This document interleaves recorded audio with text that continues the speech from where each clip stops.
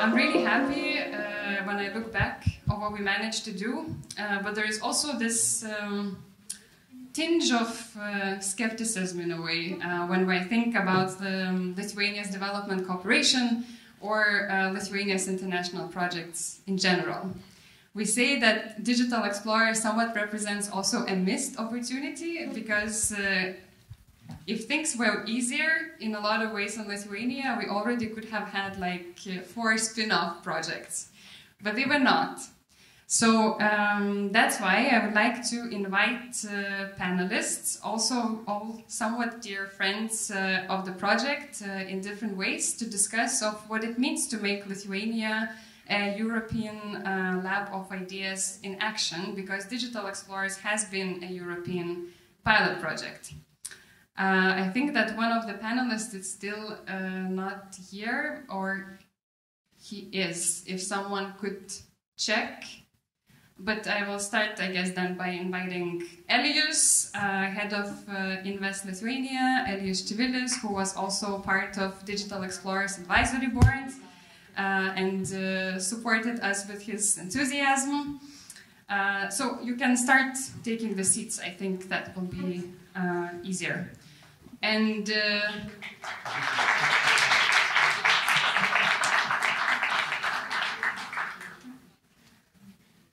Margarita, Šešelgytė. When I talk about Afriko team, I must say that half of the team is alumni of the Institute, so you also contributed to the project in that way. Margarita, head of Institute of International Relations and Political Science. Then Ieva Žilonienė, who has also been part of Digital Explorers Advisory Board, also supportive in many different ways. Now lead consultant at NRD Companies, previously deputy director of Communications Regulatory Authority, yes. Yes, and Mantas advisor to the Prime Minister in digital transformation, and in a lot of different ways advisor to Digital Explorers.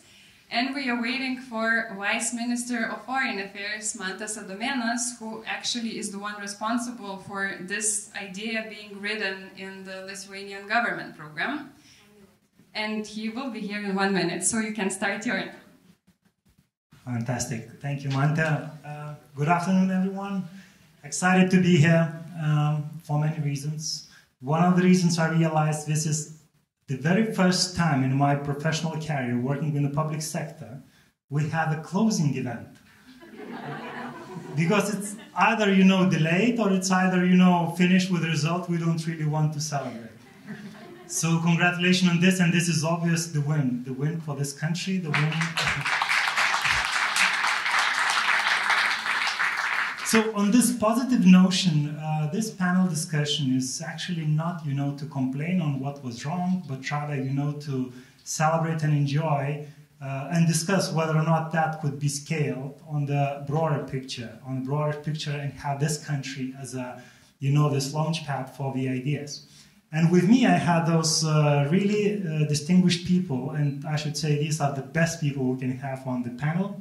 I'm really excited to be with you guys. And I would like your really, honest contribution, not being too much politically correct, but rather, being that enthusiastic as this whole program went. So may I start, with a very simple question, and let's do following. I mean, I won't be pointing, just who is supposed to answer which question, but rather let's have it as a discussion. We have a couple of mics, so if you would like to. Yeah, so maybe for just warming up, I would like to ask Margarita on a very simple question. Since you are, involved with the academia and you do many research fields, do you think the academia can be actually this igniter for those fields where we as a country could focus on? I mean, is there a demand for this type of research to realize what academia can do to, you know, discover those areas where we as a country could focus on with being a launchpad for ideas. Thank you very much. First of all, thank you very much, the organizers, for inviting me to be here.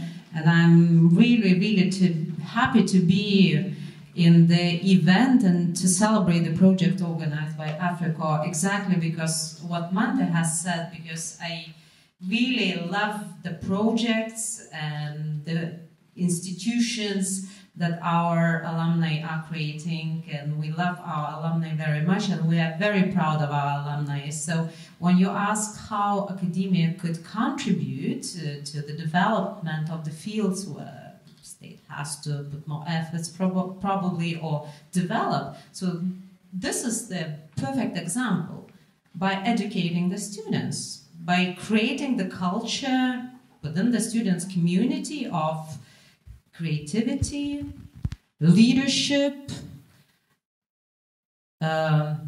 working for their country, aiming to do more and better, exactly the things what Africa had did with the project. So I think that I'm proud and I can bring this in as an example of what academia could do.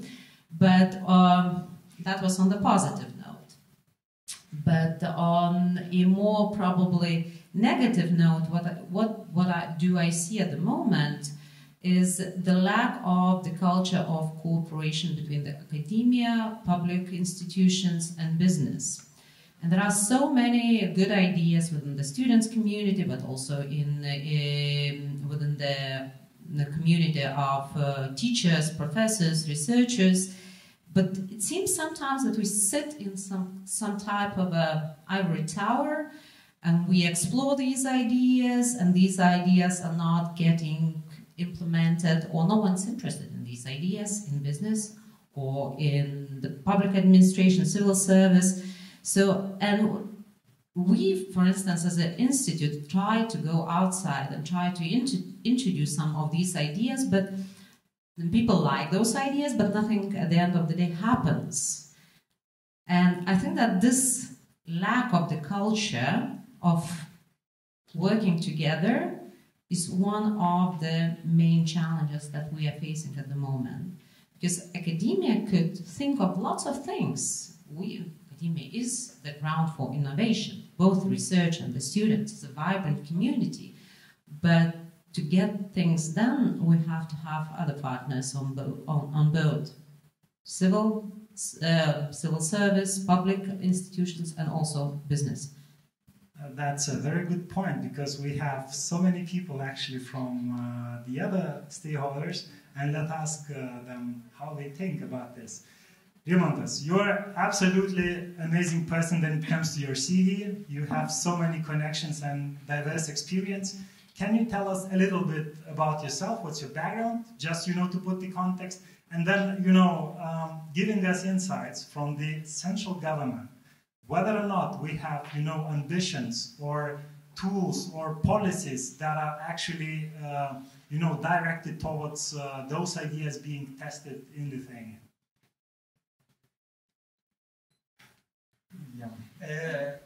So I'm Čivilis, advisor to Prime Minister, and I do have some IT background. I had the pleasure working with Mantas in NRD and mostly in East Africa. Currently I'm advisor to Prime Minister, responsible for driving digital agenda in the government. And what I find, perfectly agreeing with this kind of lack of cooperation thing. What I would say, it's not because of my observation is that it's not because of the lack of cooperation as such, but really because of the structure of how government works. I mean, this is not a personal problem, this is a systematical problem where people have to take risks to cooperate. I mean, cooperating with business is risky for public service because you never know who will question whatever conflict of interest they can be and so on. And what I find in this example with Digital Explorers particularly encouraging, I think that one of the successes of this idea, it was exactly that it was not taken by public service and project executed from within, but executed from without, from outside of the, because that pushed boundaries of the what is possible, what can be done, what could not be done. I mean, created different dynamics of the power. And what I hope that eventually more and more we will see it as a model of how it can be done, not as something that one single event landing from the Mars of digital spaceship, but that this is something that can be done. And it's not to criticize because, I mean, in fact, with the government, you really don't want too much of innovation. For example, you don't want too much of innovation with the bank. You don't want your teller to innovate with your accounts. Yeah? I mean, you want them to be really cautious about, strict with the process and so on. So it's not very easy for this big machine as the government with institutions which should avoid mistakes to do lots of innovative things as we would like them to have. So, in fact, and this is what I think about when we saw this nice thing about what a Nigerian startup was bought by Stripe. In fact, it's innovative. Stripe is innovative, new company, but which grew so big and with their business, so that they feel it's easier for them to intake other startups than to innovate at the fastest pace themselves. So in this regard, what I see it as a kind of hopeful model how we can do things faster, more interesting, maybe more going outside of what we, as a government, what we used to do, and and to have results that we want now, not in some kind of future. All right, so we have Ieva next to Rimantas, and Ieva just quit the public sector.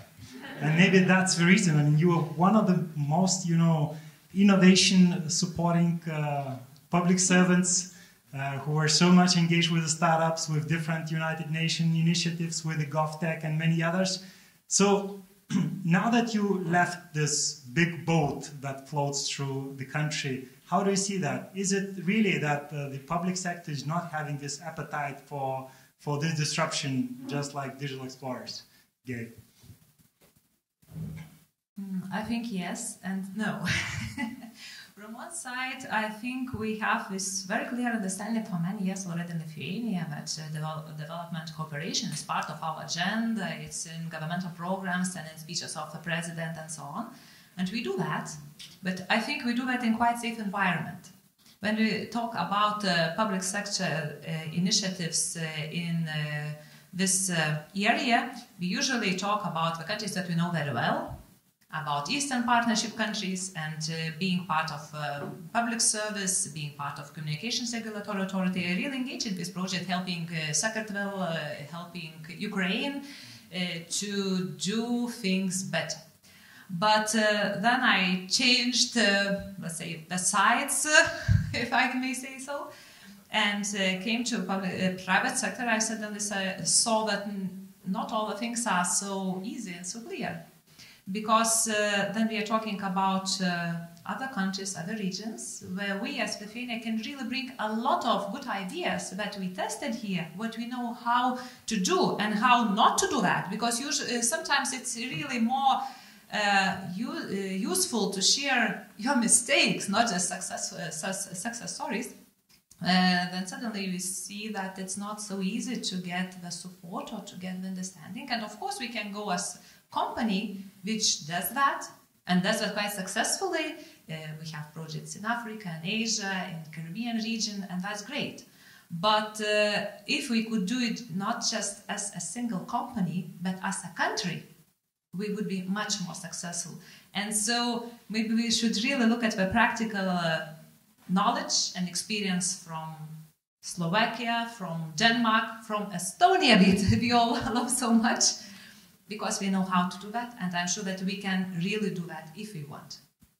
Fantastic. So all the eyes now to our Vice Minister of Foreign Affairs, Mr. Mantas Adomėnas. You have just heard about so many positive things about what can be done, and now everyone have this spotlight into the Ministry of Foreign Affairs, asking whether or not that's really a policy, whether or not we really want to do this. And I mean, what's your view, being, you know, always a front man when it comes to international relationship? Gosh. Good evening. I really feel slightly out of place here. I mean, so I think that my really, the only claim to being here is that I was once in South Sudan in 2013 for 3 weeks. Civil war started a month later after I worked with the members of parliament. I hope it wasn't as a result of that. But yes, but I also am in charge of our development policy. And I have sort of quite a few pages of information on that, but I don't think that's what you're interested in. And let me start slightly from an improbable departure. And sort of, you know, laboratory Lithuania is a lab of ideas. Okay, well, I sort of invented that phrase. Well, I didn't invent that phrase, but I put it in the government manifesto. Okay, because I like the sound of it, and the reason that I like the sound of it is not just because it's a nice phrase, but it's also what we have been for more than 30 years now. You know, when Lithuania emerged as an independent nation, you know, there are lots of experts who are coming and saying, "Oh, you just have to do this and this and that, and then, you know, it will be hunky-dory." And you know, you just have to make these market reforms and install democratic institutions and all that, and you know, and you'll eventually converge with our way of doing things. Okay, and that's sort of what we still think happened, but that's not quite true, because we had to constantly reinvent ourselves, because the situation we were in, emerging from sort of state socialism of totalitarian state, was not in a position that anybody knew how to get sort of out of. So, in a sense, while we're doing reforms which we thought were sort of convergence reforms, we were actually doing divergence reforms. We're sort of having to constantly reinvent ourselves, reinvent our economy, reinvent our society. Of course, having some models before our eyes and learning from them, sometimes, mostly learning from their successes, rarely, but learning from their mistakes as well. But, you know, for 30 years we have been constantly sort of reforming and reforming and reforming, reinventing and reinventing, and having to adjust once again. And society at some point gets tired, and they said, no, well, can we have fewer reforms now that we're in the EU? Can we just rest for a little bit? But then we say, no, but we have to get into Schengen. We have to get into the Euro. We have to get into the OECD. And, you know, there's always a sort of next corner that we have to get round on. But so there is a sort of, the society which is really a marathon runner. For 30 years it has been running and changing and sort of, you know, constantly reinventing itself. It sort of tells itself that I'm just running to the next corner, and then I'll rest. But it's not true about us. We are sort of the ones that have been constantly innovating sort of the way we govern, the way we do economy, the way we relate to the world, and so on and so forth. So we are a lab of ideas in action. And now, what's the second dimension that I just very quickly touch on is, you know, what we do in our development. Why is it important, this development aid dimension? And especially Africa, since we're now talking about Africa, and sort of that's what I was thinking about. We come to the sort of area which is totally new to us. I mean, sort of this, you know, it's not an exaggeration to say that, despite the fact that Germany is having done things there, and sort of, you know, all of you having done things, and me having been to South Sudan, but nevertheless, sort of, it's for us as a state, it's a totally new experience. And that's in a sense a blank page, something that we can start writing our history and our relations with it on a totally, you know, without any shackling prehistory of needs, obligations, debts and things like that. So in a sense, this is an area where we can try out ideas and bring what we think we have done well, and maybe also, as very rightly mentioned, what we failed to do, what, as they say at Mass, what you've done and what you failed to do, but also sort of open it up as a space for trying to invent novel approaches. And when Mantas says that governments, states are not easily innovating, well, that's precisely what we want to change, and maybe sort of try out new methods, something that that's already we are doing in green sort of technology. There are some things that we are doing well, but maybe in other areas that things can be invented out there. Because again, I don't believe that all our recipes will work, sort of in other countries. But by trying to adjust, by trying to sort of to share the experience of reforms, and by constantly kind of tweaking them so that they do work eventually, we'll get a new quality. So we'll get a new quality of ideas, which we can bring back again and learn from those countries with which we have partnership of development. So this is where I see primary value of our effort in doing development aid, that we can sort of bring back these new ideas, such as Africa developed, and enrich our societies, and replace this convergence model with leapfrogging model. We can sort of suddenly get in front of those people behind whom you were. Yeah, any comments? Because, I mean, Mantas, it was really good, that you picked this on constant reinvention ourselves. But I wanted to ask an academia person who does research on this, so do we really learn out of those transformations we do ourselves? Or are we capable, to gather this knowledge and then, test it in somewhere else? So my first question to you, on this constant reinvention, do we really learn out of it something? Is it based on academic research or academic advices, or it's just, an experimentation without really understanding where we're going to? Thank you. There are so many things that Mantas have said. I was just reflecting on them regarding, well, for me, as a political scientist, all these transformation processes have probably a bigger meaning than people coming from other fields of research, because we have been into that since the re-establishment of our independence. We were researching those things, and I believe that at some point that was in academia that we have noticed that these experiences that we had, the transformation of economy, transformation of public sector, the legal reform, all sorts of reforms could be transferred into other countries, and we might help the Eastern Partnership countries first of all, but also other countries which are undergoing the same transformations. Africa, for instance, it could be the region where our experiences could be valuable.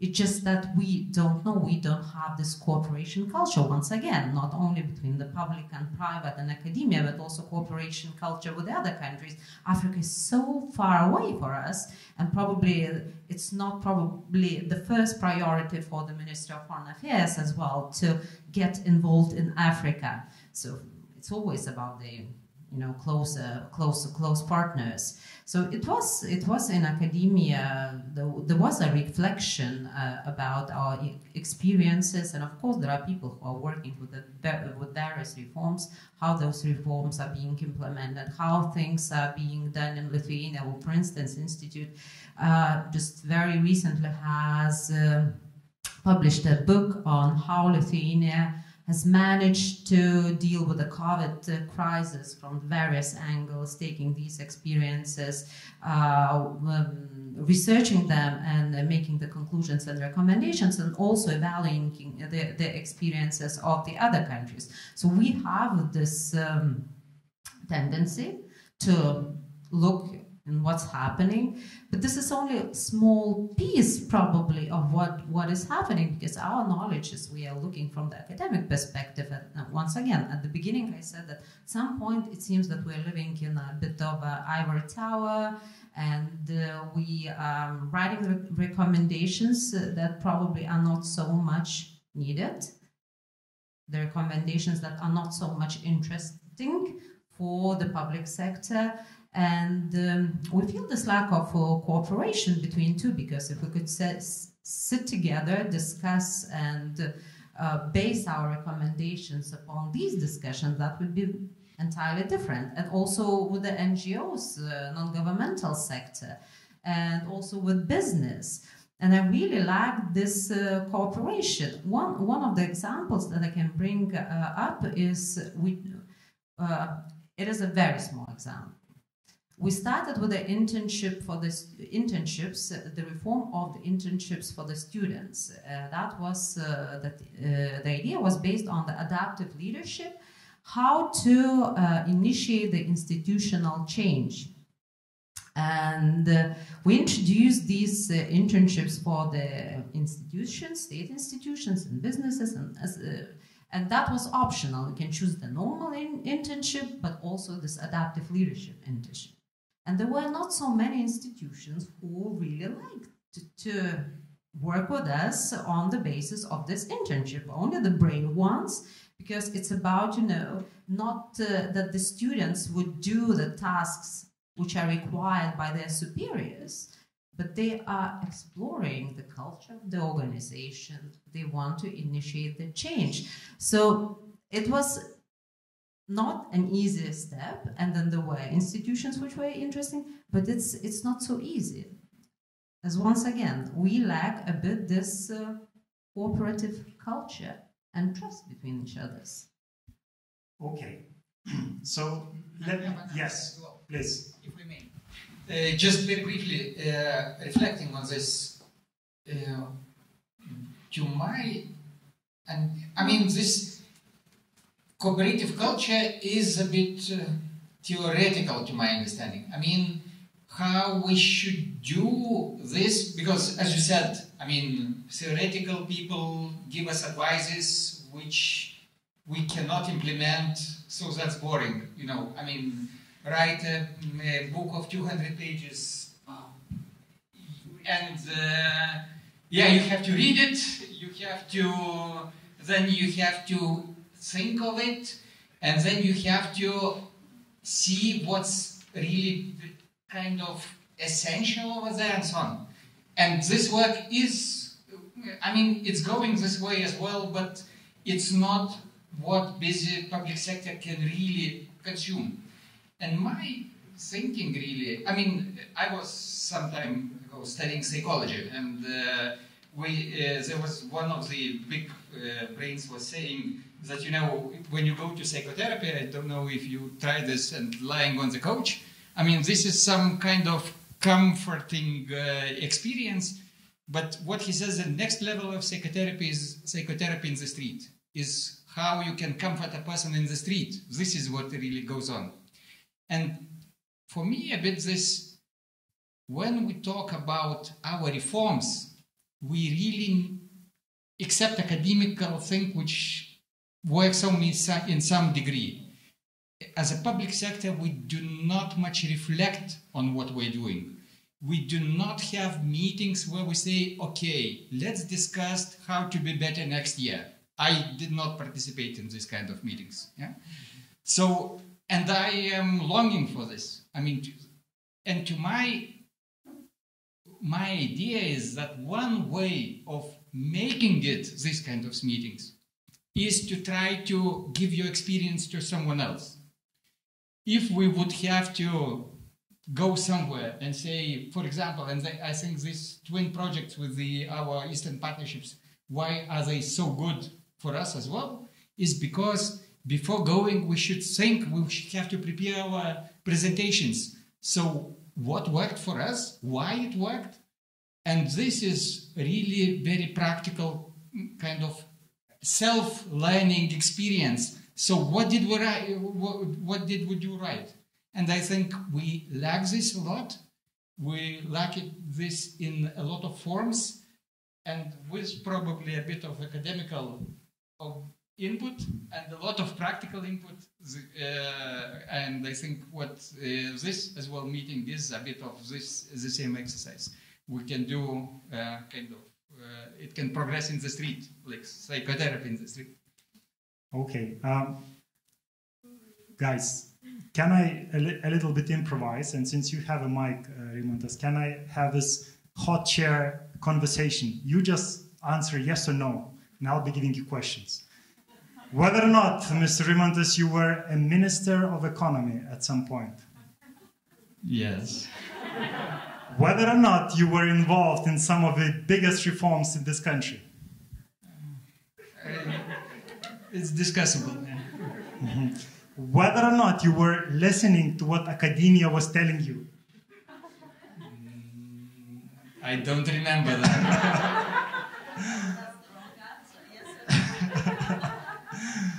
Okay, and then finally, whether or not other countries were telling you, hey, Rimantas, do this, I know exactly what it is. Yes. Okay.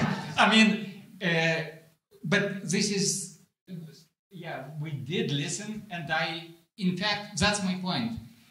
When you have a good advisor, it's extremely good.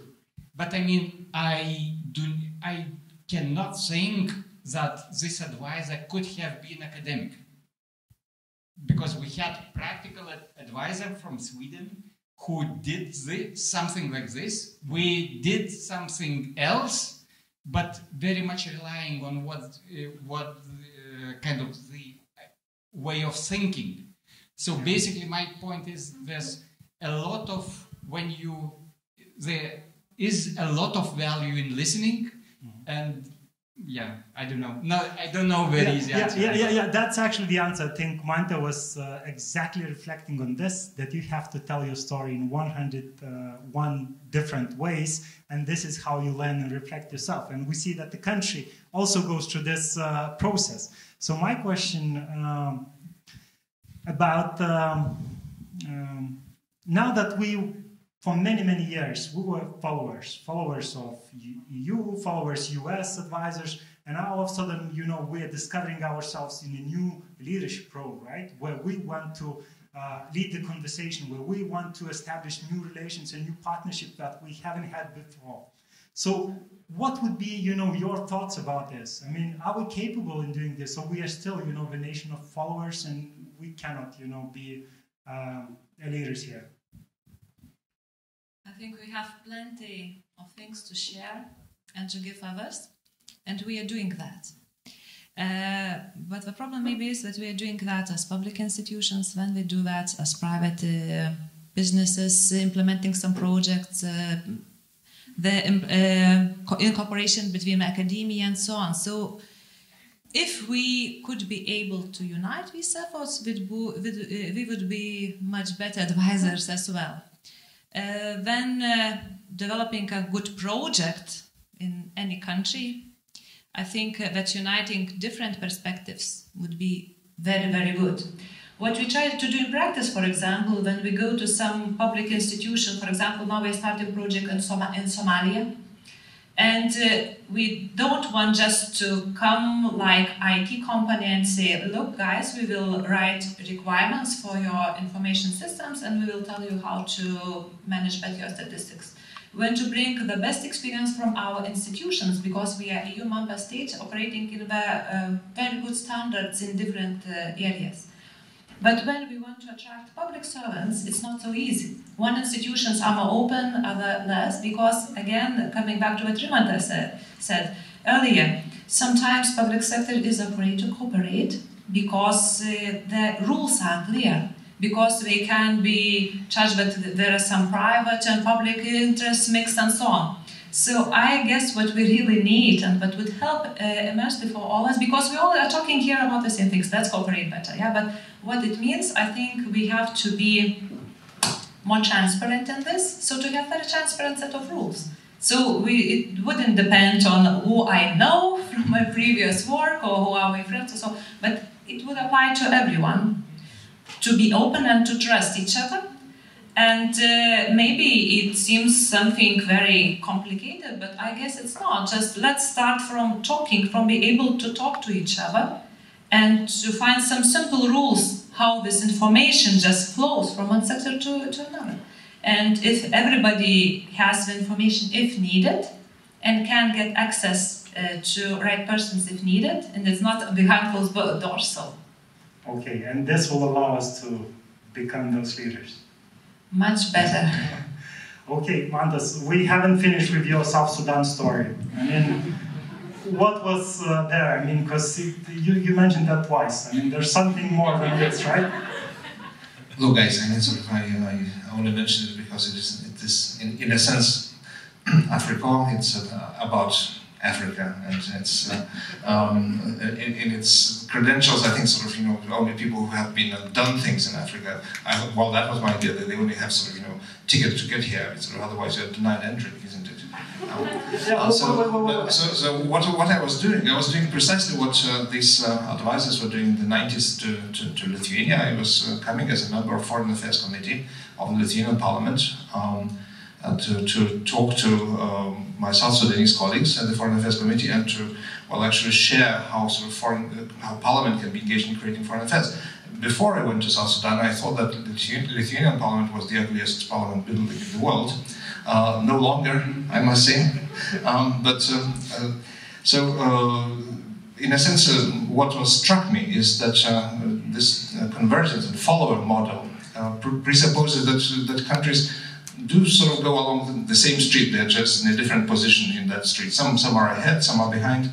But what I realized after many such experiences, not just South Sudan, but also sort of working with people in Tunisia, in Thailand, in Taiwan, actually, that there is a plethora of streets, and in a sense, you can share experience, and it's valuable, but it's not as though you can tell precisely what to do, and it's everyone pretty much creates their own street, their own path, and that's why this convergence model, for me, is very misleading in a way. So followers, okay, well, that's slightly different paradigm. I don't think we're followers anymore. I think sort of we for a very long time we believed we just have to follow, and then things will come right, and then we won't have to do things anymore. So we'll be able to rest and no longer strive. But when you realize that you do go ahead, you make reforms, you innovate, not because someone tells you, not because there is an international institution which tells you, oh, we have to converge to these criteria, but because you realize that this is your own vital interest, that it's interesting to do that, and then you become a leader, not a follower. And to me, this is what this lab of ideas is about. That we want to innovate, and we want to create conditions in which it is easy to innovate for public sector, and in fact, it is advantageous to innovate. Are we there? No, by far. I mean, of course, what you said is all true, but that's the idea. I think that only if we can apply this model to how we create and recreate our state, then we can really continue to outgrow what the states that we thought once was an unreachable ideal, even better than Estonia. Yeah, so let's keep on this academic notion, and I would like to do now a quick quantitative research. Please raise a hand if you've been to Africa, to any country. All right. Quite so, all right. Now, next question. Can I modify it? Yes, do this. Sub-Saharan Africa. Okay, this is just a supporting question. Because my next question is, how many of you went to the Parliament building in Lithuania? A little bit less. Looks like we have a more exotic building in this country than the continent, And why I'm asking this, and I like this notion about the reinvention, and I see Margarita is now also having something to add in this. So, yes, but look, let's get back to the main idea. Lithuania as a European lab of ideas in action. So we realized that by reinventing ourselves, we keep on going, but when do we stop? I mean, when do we start packaging this and then giving that to the world?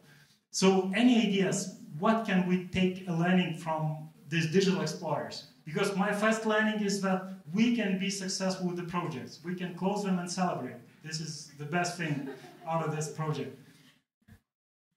Yes, we can. Yeah, I will split your question into parts, at least my answer, into two parts. First of all, I'd like to concentrate on the leadership because, well, when Mantas was saying, I reflected on that issue, and he said, when we will stop changing and pack everything, reflect, and give our experience to others, we will never stop changing because it's not, the world is changing and it's changing faster and faster. And we will change all the time. And, you know, once you go to the university, you learn something, and previously you get some, you know, profession, and you're happy with this profession for the rest of your life. It's not going to be the case anymore. So you have to you'll have to reinvent yourself. And the states will have to reinvent, and maybe the structure of the states will change. The structure how society interacts will change. The principles of sovereignty will be attacked, challenged. It's going to be diffused, and the social contracts that we're having today with the state will be different. There will be more participants. Who's going to ensure our security in the internet? It's not the state, maybe it's companies, maybe we ourselves will have to have more role in that. So it's about constant change that we will be facing, and we as a small state, we are very vulnerable to the systemic changes. We cannot affect the system, so we'll have to change even faster and smarter. So in order to become a leader, which is even more ambitious task, is we have to invest in ourselves. And from this perspective of leadership, I see certain things which might be improved in Lithuania. So not by coincidence, we started to talk about the young people which have work for Africa, which make the projects like Digital Explorers happen. It's about the leadership. And I think what our society needs to put more emphasis on leadership, on individual leadership, on the group leadership. And when I say leadership, it's not jumping onto the table and shouting loud. It's about doing things. It's about pointing to the problems and mobilizing people and resources to solve these problems. And it is very important in all the sectors, and probably in private sector it works because it's profit-driven, and you have to solve the problems, you have to ensure effective solutions. But in the public sector, there are a lot of problems with that because those who take the risks, they're being punished. And instead of encouraging the leadership culture there, we're diminishing this leadership culture.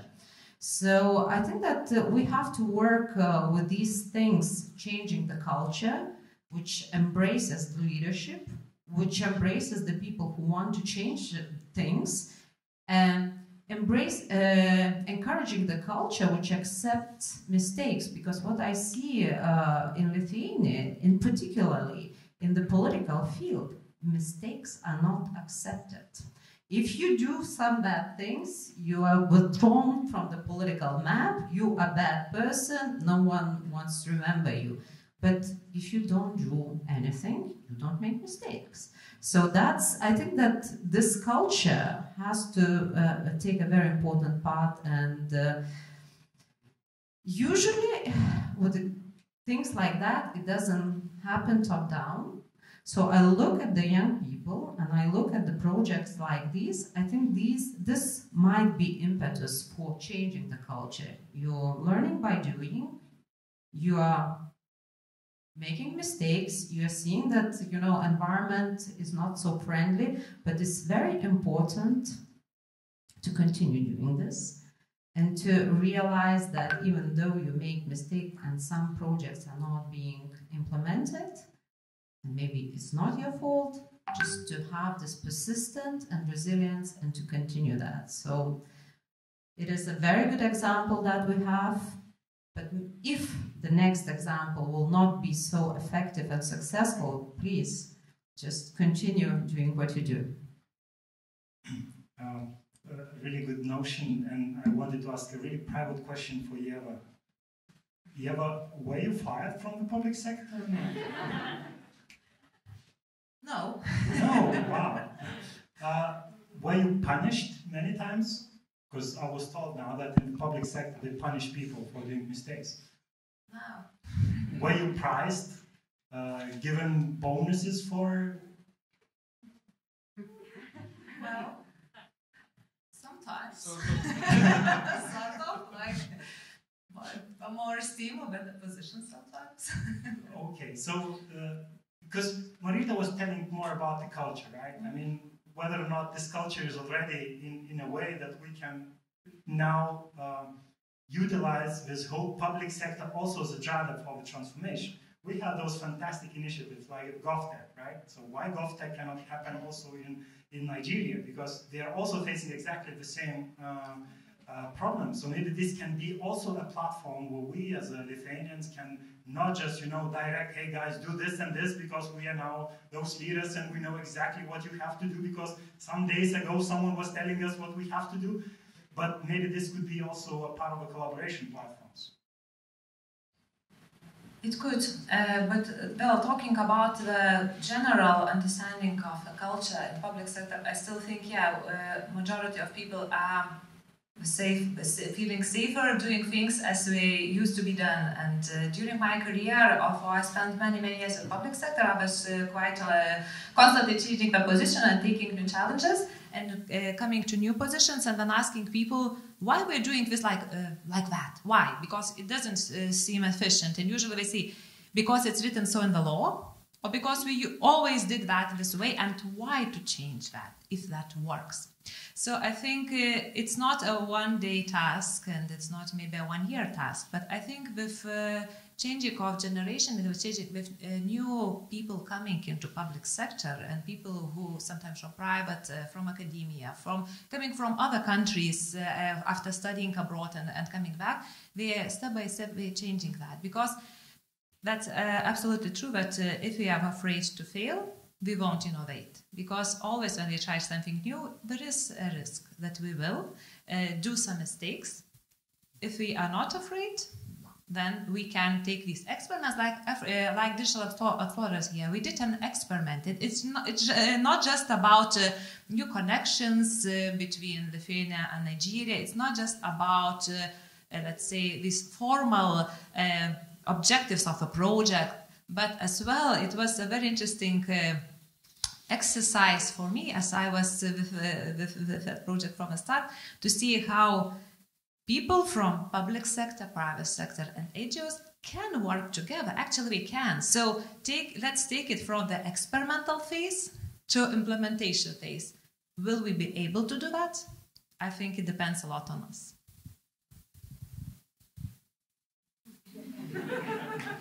Well, I think that was a direct question to the central government. Rimantas, were you fired the last time you left public sector? Yeah. Okay, but our population voted wrong way, so basically that was firing.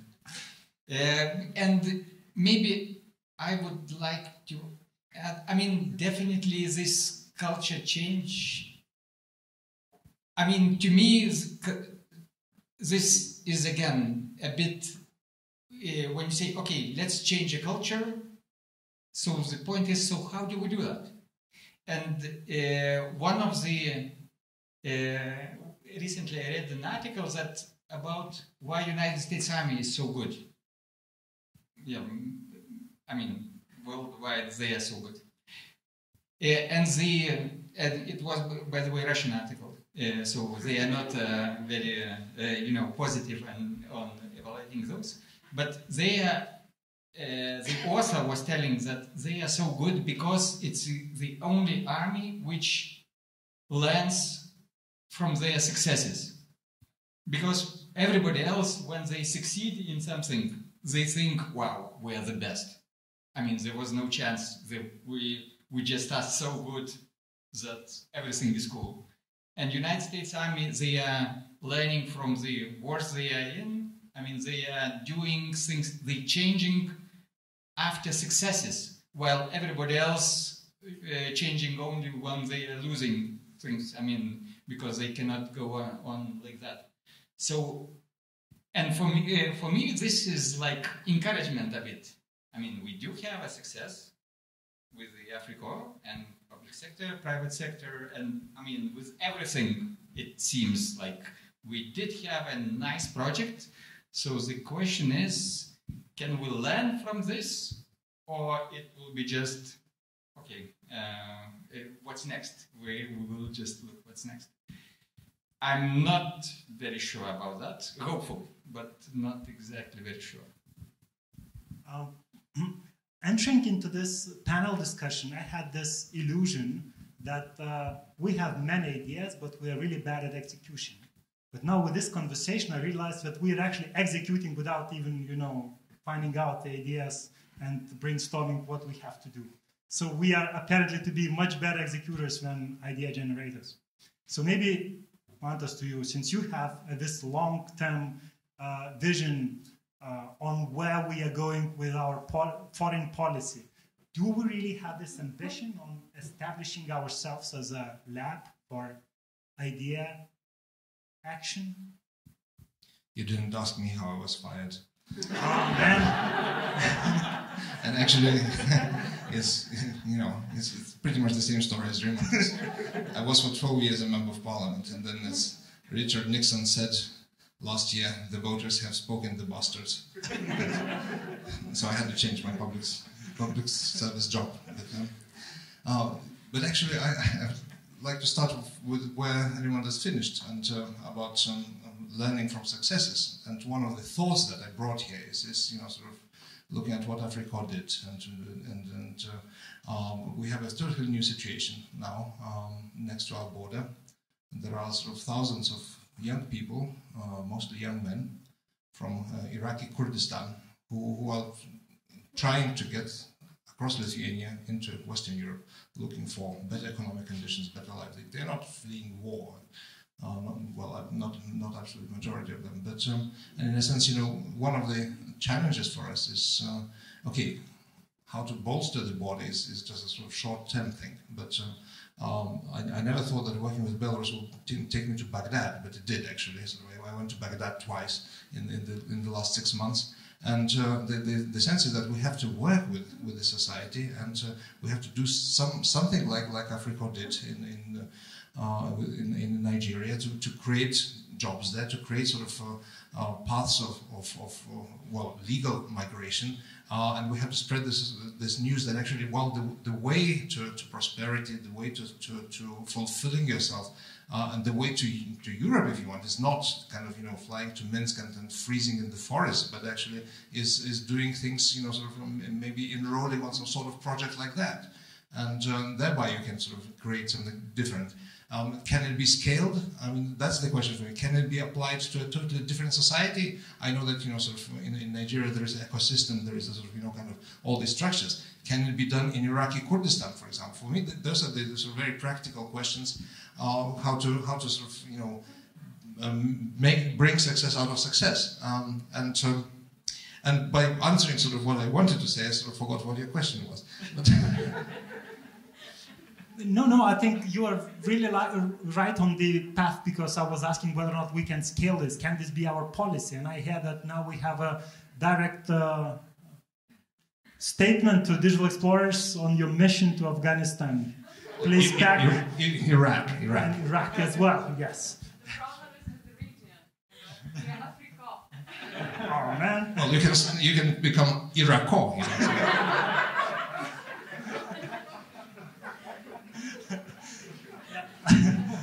All right. Okay, guys. So, in short, we have just spent an hour discussing whether or not we can become as a European lab for ideas in action. An obvious outcome of this conversation that this will never ever happen alone. This will happen with you, dear explorers. Thank you for being here. Thank you for coming to this country. You really helped us ourselves to figure out and to learn and to make another transformation also in the public sector and take leadership in this successful journey where I think was win-win both sides. So thank you, dear panelists. Thank you for your contribution, and for you, dear audience, for listening. Thank you.